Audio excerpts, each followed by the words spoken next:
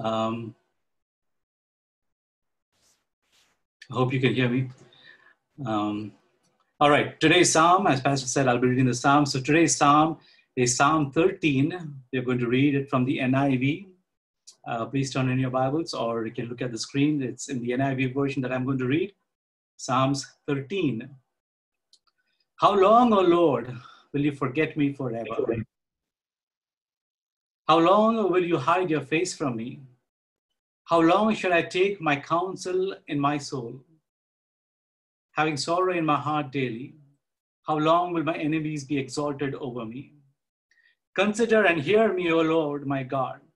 Enlighten my eyes, lest I sleep the sleep of death. Lest my enemies say, I have prevailed against him.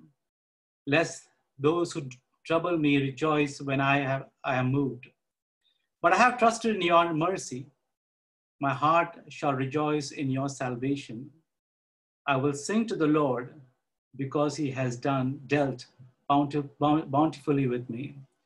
Praise the Lord, brothers.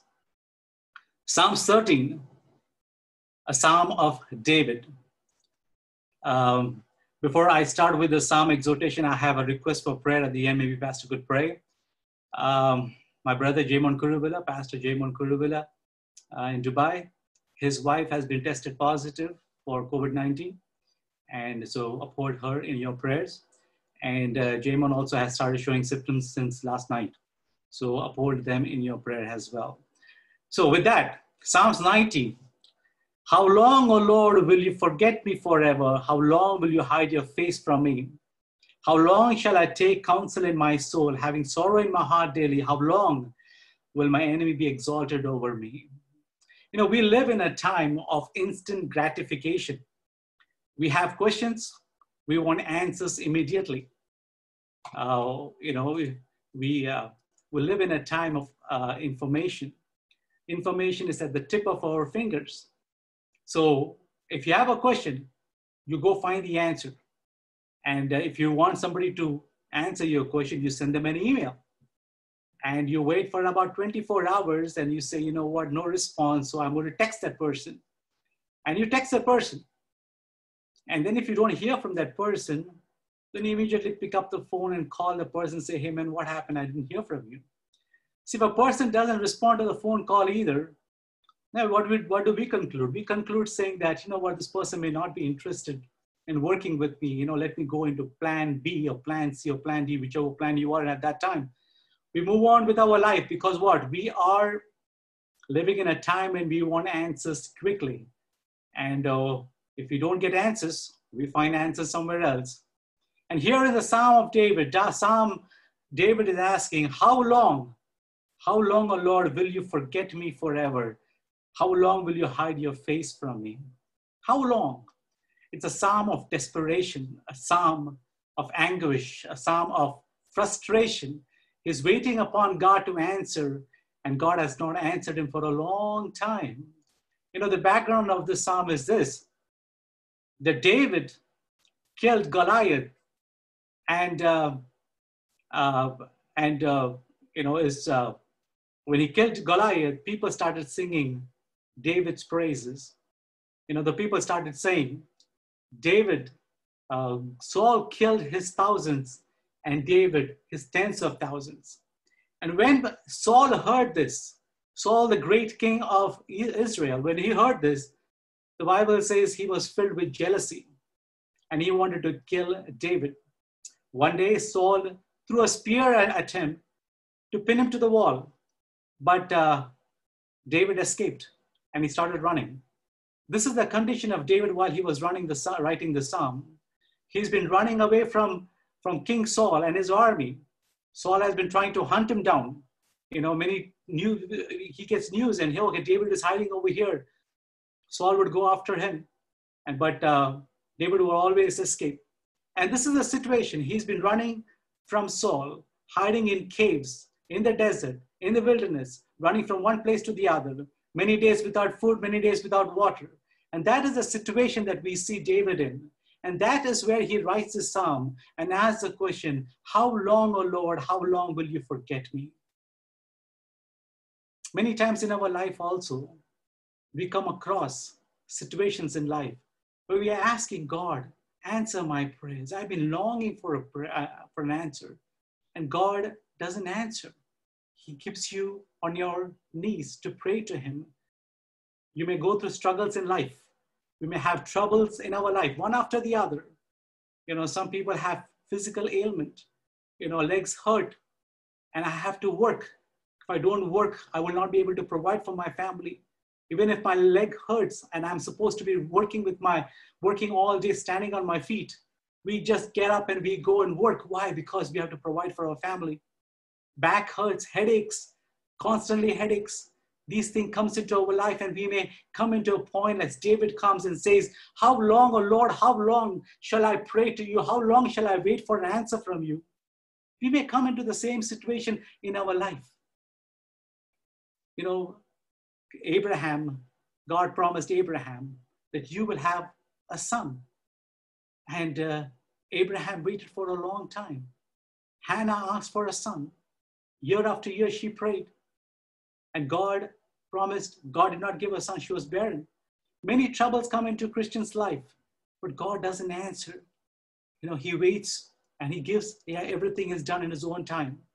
And here, David is asking the same question, God, have you forgotten me? We can relate to David many times. Many times in our life, we may also have these kind of problems.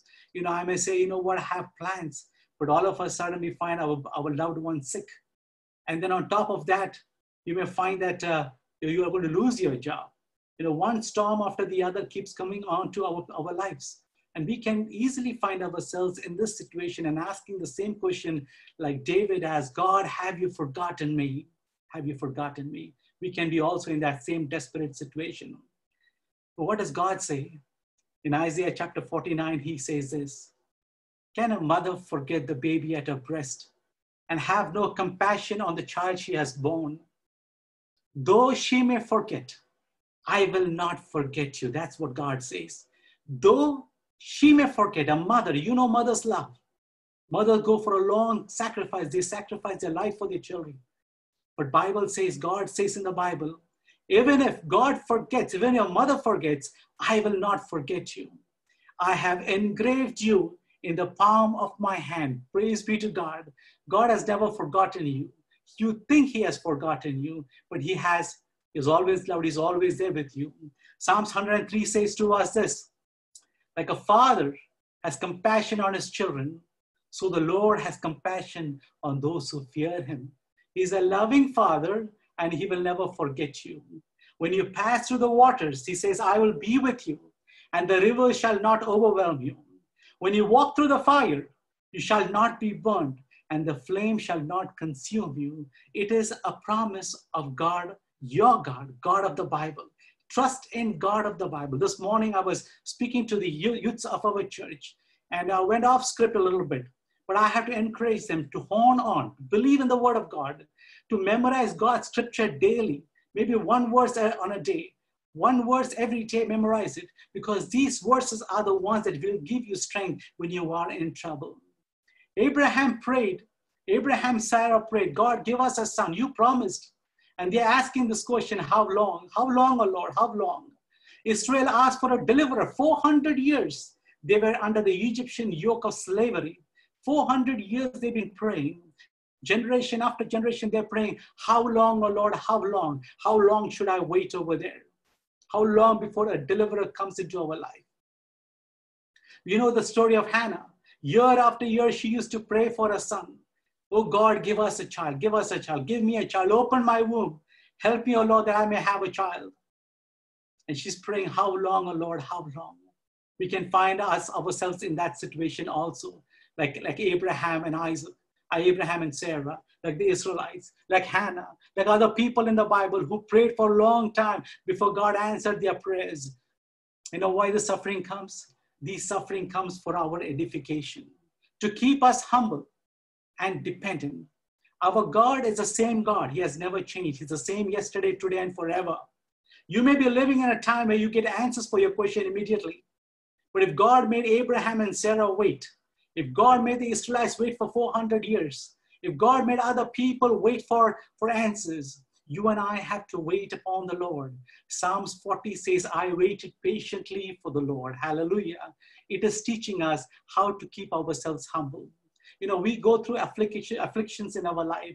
Bible says, many are the afflictions of the righteous, but the Lord delivers him out of all. All of them, God delivers him. You may have trouble, you may go through affliction, you may go through sickness, you may go through financial difficulty, you may go through physical ailment, sickness in your life. But many are the afflictions of the righteous. You will have afflictions, Bible says. But the answer is over here, the console, the hope that you have is, but the Lord delivers all of us through all of our troubles. You know, all things happen. The Bible says all things happen together for the good of those who love the Lord. All things, good and bad, hard days and good days, all things happen for those people who loves the Lord and are called according to his purpose. If you're called according to his purpose, then his purpose is to make you perfect. And he can make you perfect only through struggles in life. You know, the gold is purified through the furnace. It goes through the fire. It's a painful experience for the gold. But in that process, the impurities are taken out and you see perfect gold coming out from the other end. Same thing is happening with you, brothers and sisters. You may go through struggles in life. All these things are happening. You may ask God, why is this happening? One after the other things are happening in my life. Why is this happening? But it is for God's purpose. He's purifying you. He's preparing you for glory. He's removing all the impurities in your life and he's preparing you for eternal life with him forever and ever. You know, your struggle, God knows it. You know, his Bible says he will wipe away every tears of your eyes. God knows your tears. He knows it. He lets you go through it. And the Bible also says God keeps a record of our tears. He keeps it in a bottle, the Bible says, Psalms 56, verse 8. God keeps our tears in a bottle. And that's why the Bible says, cast all your anxiety on him because he cares for you. Do you think he cares for you? He does. You know, every breath that you take is by God's grace. If he doesn't allow it, you will fall down and die. But God gives you grace to go through the struggles in life. And so that we may taste and see that the Lord is good. Blessed is the man that rejoiceth in him. Cast all your anxiety on him because he cares for you. The Bible says, I will never leave you nor forsake you.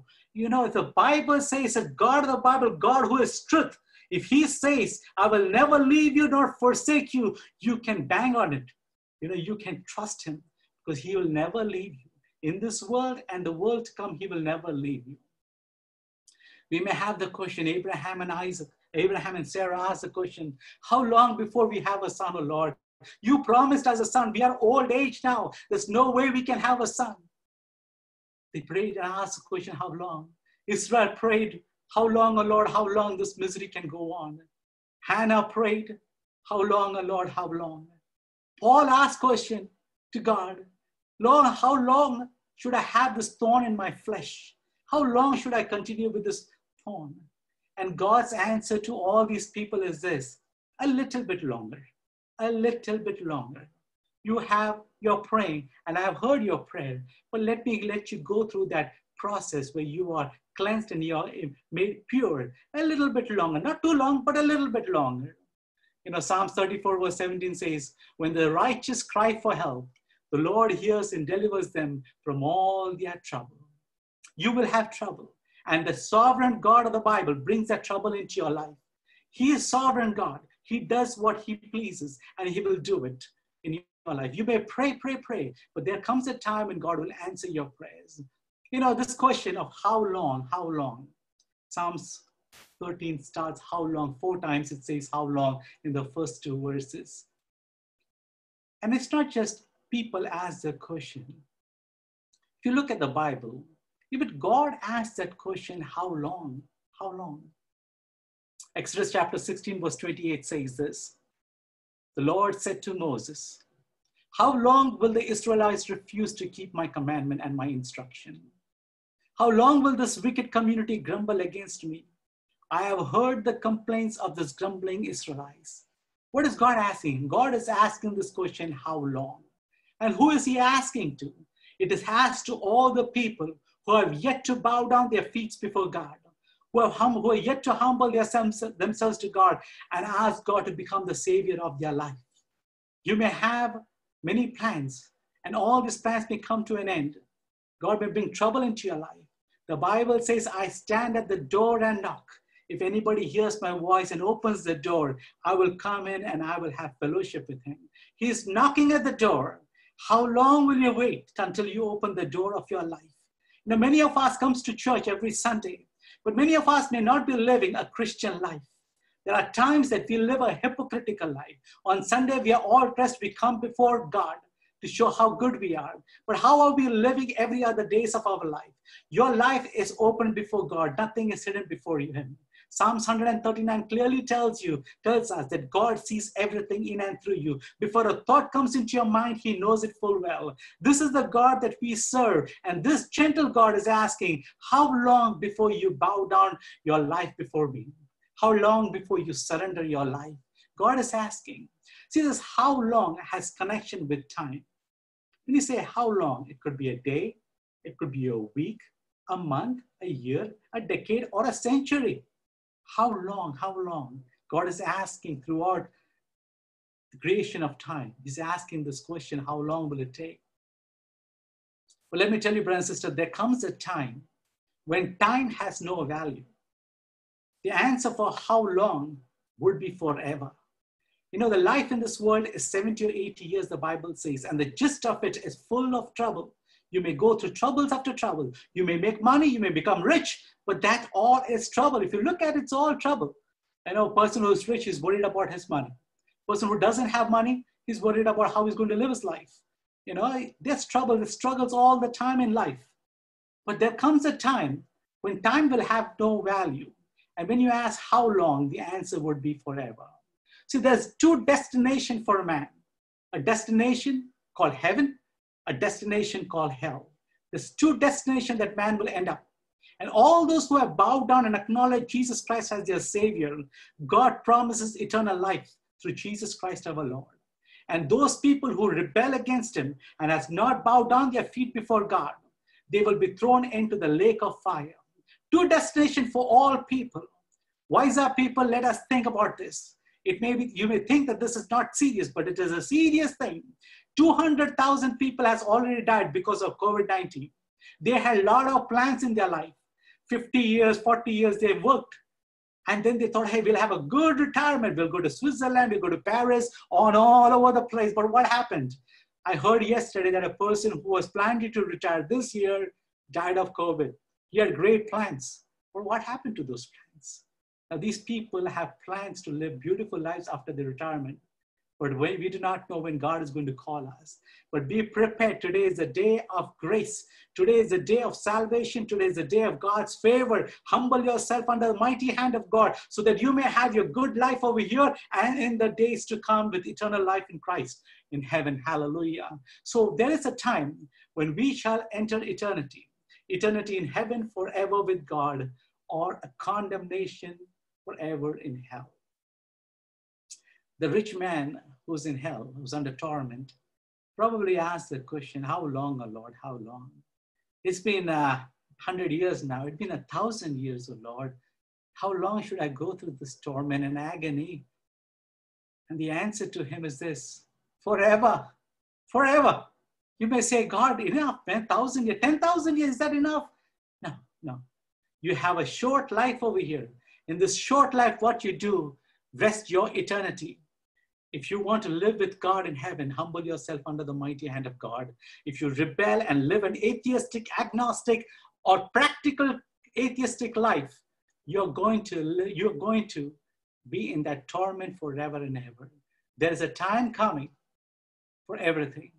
Today is the day of salvation, and today is the day of God's favor. Would you humble yourself before God?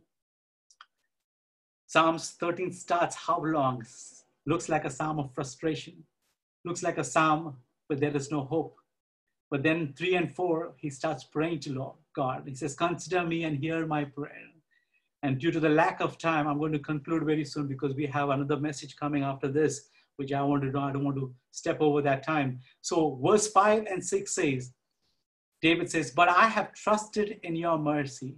My heart shall rejoice in your salvation. I have trusted in your mercy. David is a man who God testifies, a man according to God's own heart. Why is he according to God's heart? Many other tribulation, many other trials, but David looks at his past and finds encouragement how God has helped him in his past. And with that, he gets encouragement. The Bible says, count your blessing. Bless the Lord, O my soul, and all that is within me. Bless his holy name. Bless the Lord, O my soul, and forget not his benefits. You children of God, people of God, you find encouragement in times of trouble by looking at the past history and say, all these days, God helped me out. And he is sure to help me out in this. David starts with a complaint and frustration and agonizing situation. But towards the end of the psalm, he finds his confidence in God. He knows God of Abraham and God of Jacob and God of Isaac and Jacob, God was true to them. God was true to Moses. Even God was true to Paul. Hallelujah. God was true to everything in his promise. And this God is going to be true to you and me too. David finds his comfort in looking at the past, counting God's blessings and finding strength in it. If God has said something, he will truly do it. We live in a time of instant gratification, brother. We don't have any more patience in us, but God is teaching you patience when you go through struggles. Life doesn't end over here. Life continues. And that's what is more important. Our life in this earth is like a drop in the great ocean. But the great ocean is the eternity. You decide you want to live a life gratifying the flesh, things of this world, your desires of this world, or you want to live a life pleasing of a God so that we may be found in eternity with God.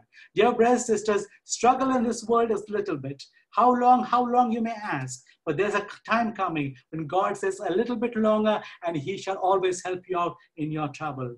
The idea behind all this is God is preparing you for eternal bliss. We want to be in heaven with God forever and ever. Psalms 13 starts with how long, but at the end, he finds confidence in God. Dear brothers and sisters, let us find confidence in God's promises. In this world, nothing is favorable. Many are the afflictions of the righteous, the Bible says, but God delivers you and me from all these afflictions. Let us trust in this God and let us bow down before God so that after we pass away from this God, we shall be with God in heaven, see him face to face and rejoice with him in heaven. May God bless you with this word. Praise the Lord. Thank you, Pastor, for the time.